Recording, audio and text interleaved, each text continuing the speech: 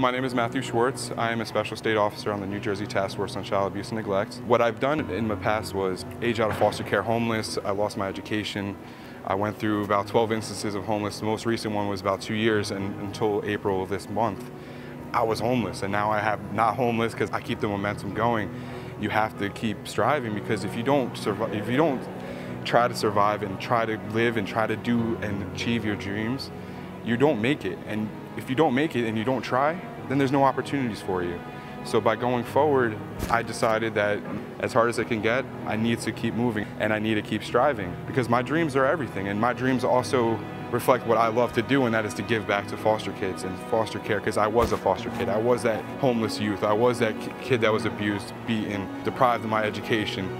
Going forward, I knew that was something I needed to do, and going into the Army and getting that discipline that I earned there was tremendous in my upbringing. And then going forward, going to school, being helped by foster and adoptive family services, they really were an inspiration to me, because not only were they able to answer my phone calls like 3 to 5 times a week, because I had no idea what registrar's office was.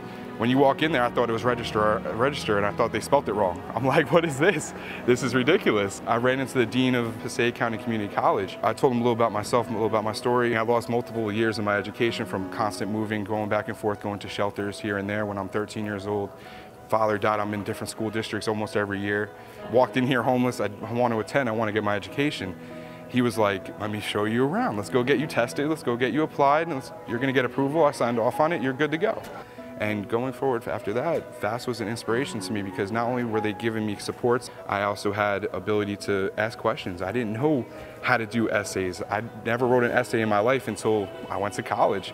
When I applied for FAFSA, my essay looked like it was atrocious. I can't believe they accepted me. But knowing that they accepted me and knowing that I learned how to actually do it properly after that was amazing, because not only that, but now I had tuition waivers.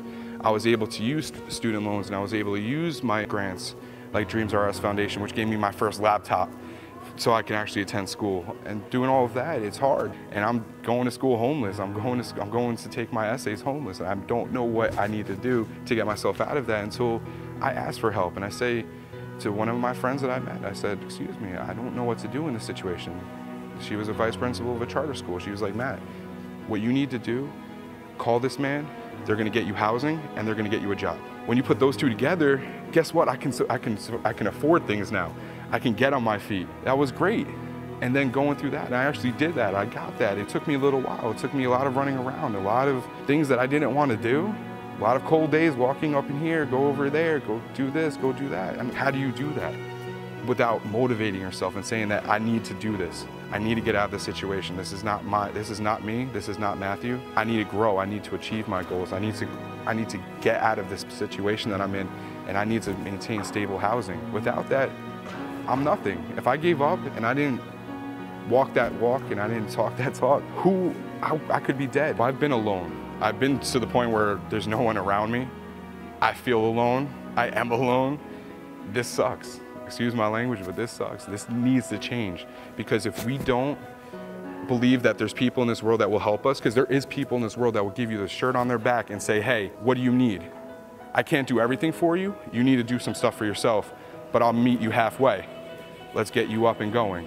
I didn't find out about FAFSA until I was 21. So imagine being 21 and I'm only have 2 years of a tuition waiver. It's horrible, because I could have been doing this a lot earlier. I never stepped foot into college. I didn't even know what college was, except that veterinarians and all these famous people go there. I didn't know. I never walked into a college. I never even seen a college in my life. And actually walking into Passaic County Community College homeless, it made me so nervous just going in and trying to figure out, where am I going? Where is a registrar's office? Where do I go to sign up? What is testing? Oh, they're gonna put me into all these crazy classes that I don't wanna take. I did it. I went through those crazy classes I didn't wanna take, and I achieved my goals and I got out of them. Then I started taking psychology classes. Now I started really enjoying this, because now I understand Maslow's hierarchy of needs, and now I start seeing all these things, and I started doing self-analysis and self-actualization, and I started realizing, who is Matthew? Why am I here? Without FAFSA in my life, I wouldn't be here. I could have been dead. I could have killed myself so many times. And there's times that I really wanted to. I just wanted to quit. I didn't want to live anymore. I had to get myself out of that mentality. I had to wake up, started watching Goalcast videos, started watching all these motivational videos, and I'm like, I can be that. I can be that. And repeat to myself to the point where I'm just going insane. I'm like, all right, let's do this. So I start moving, I start going to these places, I start going to trainings, I start asking for speaking engagements. I start doing my nonprofit, which is Advocating for Dreams, which is going to be peer support with veterans and foster care alumni. You can get out of it, because I got out of it.